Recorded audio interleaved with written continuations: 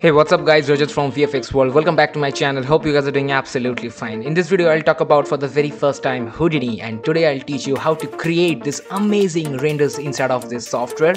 So this will be a lot of fun. Without wasting any time, let's get started.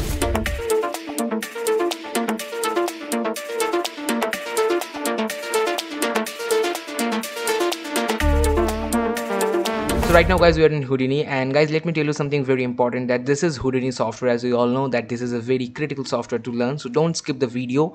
I suggest you watch it completely. Okay, so let's jump in the tutorial. So when you open Houdini for the very first time, it will look something like that. Now we have to set up our project settings, like project file, like same like Maya and Max. So first of all, let me tell you some very basic scratch, something which is very important for this tutorial. So this is a viewport. As you can see, this is like a normal move tool, rotation, scale, these kind of toolbars here.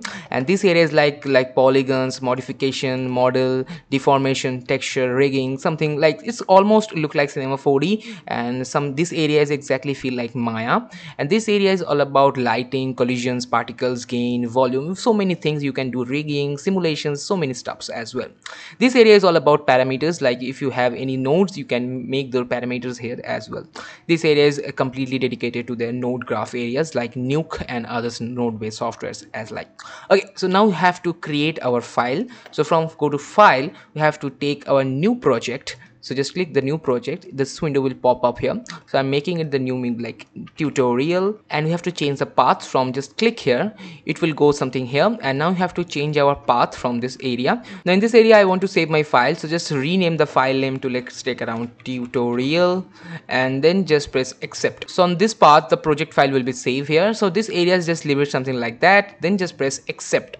So now the project file is created successful, but we have to save our this setup file. So just from file, save as. Now you have to go to again your that same file location which you want to save your file. So I just have to go that file. This is my new tutorial file. Just double click, and then you have to rename it like main, and then just press accept. So now you have successfully set up your Houdini file. So this is the very first step which you have to do when you launch Houdini and you start working. Okay, so now in this video I'll just talk about that how to create this kind of renders. So this looks so realistic, them cubes and all. Okay, so let's start with some very first scratch. Okay, so now you have to create a very good geometry here, and in this area you just left click, and also you can press tab, and then you can search like geometry, and then just place click. Now this area you can place it anywhere, just click here. So thus this is a geometry folder, or you can call it geometry node. Inside of this, whatever you have to create, it will create inside of this node. So just double click here, it will go inside. Now see, this is obj, which is our geometry. When you click this obj, it will go back, and when you click double click here, it will go inside of the geometry. Now you can rename it, just double click here and rename it like a geo. Let's take around geo underscore, and then like main. So this will be our main geo, and double click. Now in this area we have to create the other stuffs. So press tab here, I'm taking a grid from here, grid, and then just press OK. So now press it something here. So this will be our grid setup here. As you see, it's same like normal other 3D softwares. Now we have to increase our this rows from like 10. I'm making it like 200 by 200. Now I'm making it 200, but later I'll increase these values, so don't worry about that. Now like all other software, so we have to take our UV projection map. So just click in this button. So this will be our output node. Now this grid don't have any input node, so when you click this area, you can see one node pipe will be popped up here. Just left click, it will release. Now you have to take by pressing tab, I'm taking like UV, and click this UV project and click anywhere of this scene, and now you can see this red mark will be popped up here. Now this is the output, this is the input, and this is also output. So it means this output should connect with this input. So just drag and connect with this. Now there is no changes here. Now in this panel you can see this many boxes are here as well. So when you move here, it can like display the render, and this is a selectable option. So just click this one, so this will be render as display as well, and this is like selection. Now the see that this option will exactly view in this view panel. Okay, so now to check it like it's exactly working properly or not, you just have to go to the perspective, and from set view you just have to do UV view map. So now you can see the entire viewport is completely fit on this viewport. Okay, so now fine, we have to go to this viewport, set to perspective viewport again. Okay, so the base area is completely done. Now we have to do the next step. In the next step, you just have to click this output node and just release it and press tab here, and you can find this attribute panel here, and in this attribute panel you have just to click this attribute from the map. So just click here, so it will automatically connect with this one. Okay, so this will be our attribute from map. So now what happened, we are taking information for another image. Okay, so in this panel we have to take our textures. So this is our textures channel and this is your texture map. So in this area you have to import your exact image which you want to use to extrude those amazing cube boxes. So just click here and you have to click this HIP, just click here, so it will automatically connect all together. So now what happened, you are inside of your project file. So just let's make it too bigger, and you have to find the txt folder here as well. So now you have find this is your txt folder, just double click, you will find your textures here. I already have imported this texture on this folder before starting this tutorial. Now click in these two panels so that you can see exactly how your image will look like on projecting on this card. So okay, the basic steps are completely done. Now you have to go forward. In the next step, we have to take another node called attribute create. So just drag and just press tab, and from this attribute you can find this attribute create options here as well. So just click this attribute create option so that it will come here something like that. So just click this node and just click in this two panels so that this will be visible here as well. And now you have to increase some settings from here. Now in this image I want to extrude the blue value, but if you want to change any other value, I'll show you how you can do that. So first of all, if you notice there is a name called like attribute01, so let's change it to like color scale. This name is very much important for the rest of the parts as well. So when you click in this middle portion, in this middle mouse, you can exactly find this is 3-point attributes, which is CD, and one vertex attribute, which is UV, which is this one, UV project. And this color scale, as you can see, color scale is FLT, which is this one, as I mentioned it, like color scale. Okay, so the next step is all about how we want to extrude and which color you want to extrude. So just click here, and now in this value panel, I just have to select this, and just by pressing shift and by pressing 4, I just have this dollar button, and then just press C. And now if you want to extrude the blue value, you just have to click the B, so it means color blue. If you want to import like a red value, then CR, so it will be a red value. So in this case I'm importing the B for color B, so just click and release it in anywhere. So now what happened in this green panel, as you can see, the only color blue will be extrude, and wherever the blue information is there, based on this image format, it will automatically extrude it. Okay, so now what we have to do, we have to take another node, just click and release it by pressing tab. I'm taking like poly extrude. Yes, so this will be extrude your model completely. Just click here. So now what happened, just click these two panels. Now you can find you can have this options here as well. Now you have to play with this, so just increase the distance to something like that. So now what happened, if you can see, these polys are extruded. Now this is divided into like content components, so we have to make it individual elements. So just click here. So what happened, it will calculate now all the boxes as individual components.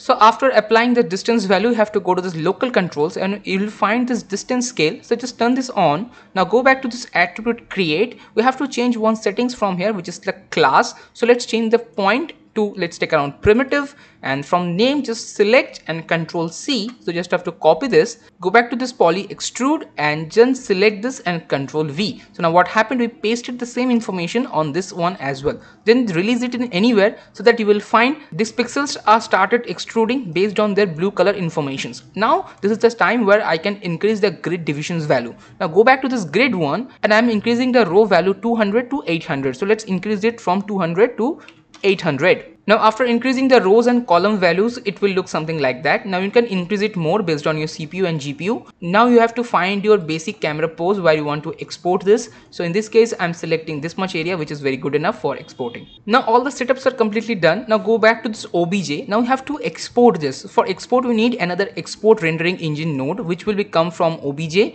and inside of this output one. So select the output one, this will come as an empty. Then just press tab here and you will type like mantra. So the mantra is Houdini's inbuilt rendering engine, which is very good and it will create so much good rendering. Just click this one mantra and release it here. So this is your Houdini rendering engine, where you can exactly find these many options, which is by default. I'll come later because what is exactly it is, there is so many options here. Now we have to go back to our OBJ and we have to create our camera from this view. From this no cam, you just have to click this new camera. Just click this one, so you can find the camera will automatically come here. Now let's rename this camera to like render cam, and it will something like that. Okay, now the render cam is here. If you find these many options like transform, render, view and sampling, this is a very simple options. Okay, so now you have to apply a material and also a light, but before doing material you have to create our light. So from here, environmental light, just select, drag and drop into here. So now you can find this is your environmental light node, and you can import your environment map like HDRI, but in this case I am not importing any HDRI because I want to use the sky environment map. The environment map is giving you very good example of lights. Just turn this on and you will find this light, see, it's suddenly getting dark because the light is very much less. So just increase the light value to, let's take around 35. Now you can see this is so much light is here. Now let's check once the render how it will look like. So from this render view, just have to select your render cam and you have to turn on this one. By default it will turn off like this. You just have to turn this on, so it will become your IPR render, and then just simply press this render button. Okay, so the render is started right now, and as you can see the render is looking so much like this, and if you click and hold anywhere of the screen, the rendering will start on that area as well. Now this have no material applied here, so you have to go to this material palette from here and you have to find this generic material which is like principal shader. Just select this one and drag and drop into this one, then double click here and you will find the surface, opacity, textures, bump and normal, displacement and settings.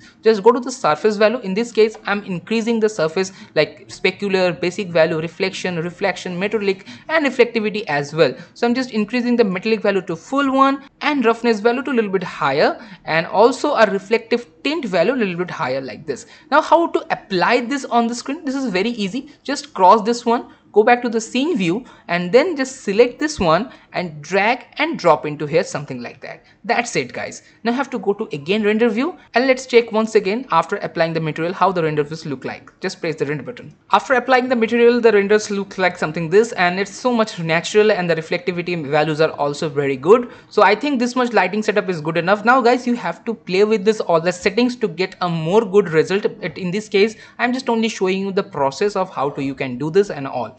Okay, so after that just cross this one. We have few settings left, that is called depth of field. So now to apply the depth of field, you just have to go back to your output one, select this mantra which is your rendering panel, where you can find these many options like image, rendering, object, script and driver. So inside of this rendering panel you will find this enable depth of field. Just turn this on and then start your rendering. So now after applying the depth of field, the rendering is started. Now go back to your camera from this OBJ, select the render cam, and inside of sampling value you will find this focus distance and f-stop. So let's decrease the f-stop to, let's take around 1, and it will start blurring. See, when you click and hold, this areas will start blurring. Then change the focus distance to, let's take around 4. So now what happened, this area is started blurring and somewhere in some areas are started in focus. Now see, this complete area is out of focus, but this area is sometimes in focus. We have to increase it. So let's take around 4.5 so that this focus area will be changed. So in this case, this area is started in focus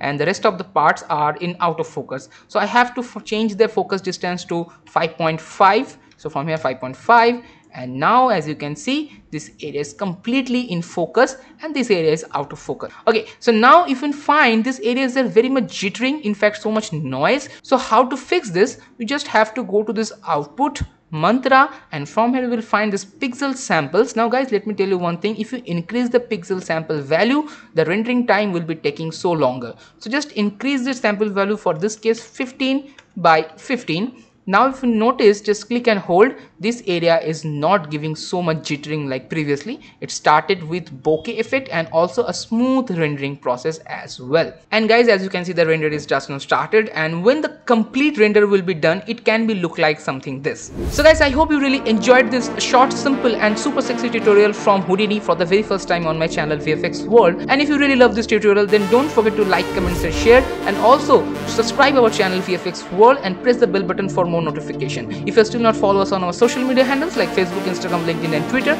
all links are in description box below. Guys, I will see you in my next video. Till then, have fun, stay healthy, keep rocking, keep watching VFX World.